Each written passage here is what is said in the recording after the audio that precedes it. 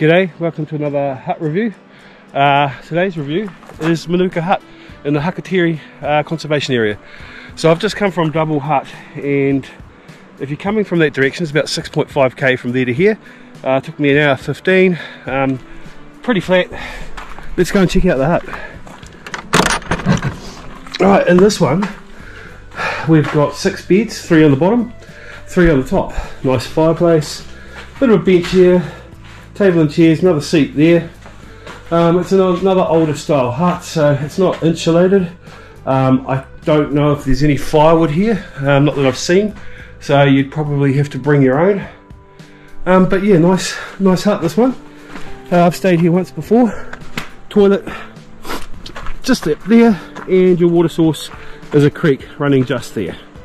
Thanks for watching, stay tuned for another hut review.